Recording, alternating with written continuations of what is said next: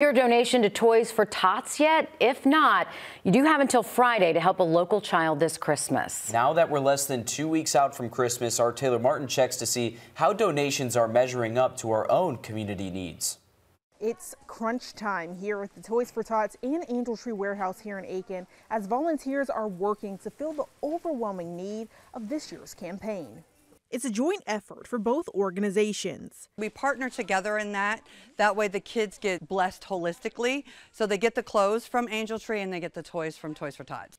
This year, about 2,800 kids are on the list, up 600 from last year. And as of today, deadline day, they're still waiting for donations for around 150 kids. There's definitely a level of nervousness. I never want to have to tell anybody I'm sorry. We just weren't able to fulfill that request. So we do everything that we can to make sure everybody gets something. While no donation is turned away, they say they're seeing a higher need for certain items. We saw a great rise in parents actually asking for coats, hats, scarves, gloves, hoodies, and really asking for clothes this year. But organizers say the donations they've gotten so far have really put them in the Christmas spirit.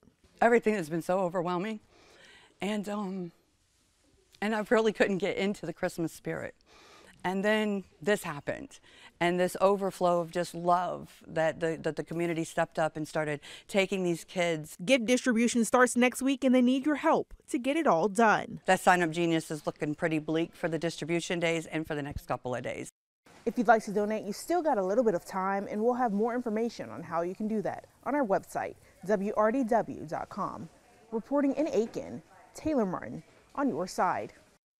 And when you're off of school or work next week, consider volunteering to help give out some of those toys. Of course, we'll post that link for the signups on our website, WRDW.com.